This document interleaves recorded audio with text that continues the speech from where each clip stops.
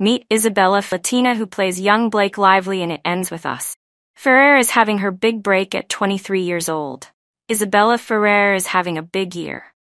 23-year-old actress has a major role in the film It Ends With Us, playing a younger version of Lily Bloom.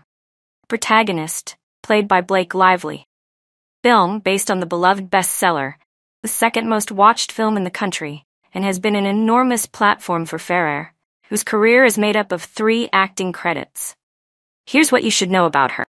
Ferrer was born and raised in New York, spending the majority of her life in the West Village neighborhood. According to her now-defunct university page bio, she is of Irish and Puerto Rican descent. She graduated from Carnegie Mellon University. Ferrer is a Carnegie Mellon University graduate, where she studied acting and music. She was a part of one of the most prestigious acting schools in the country.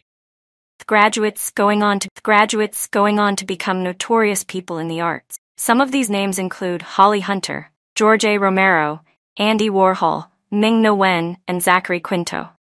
It Ends With Us is her biggest project. It Ends With Us is her first feature film and also her biggest project to date.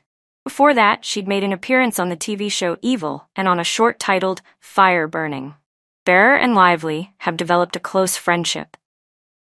Ferrer has also developed a close friendship with Lively, someone she sees as a mentor. In an interview with The Hollywood Reporter, Ferrer revealed that one of the best things about Lively was the fact that she treated her like an equal. "You came up to me and you were like, 'I want you to know that this role is just as much yours as it is mine,'" Ferrer said, recounting one of their conversations.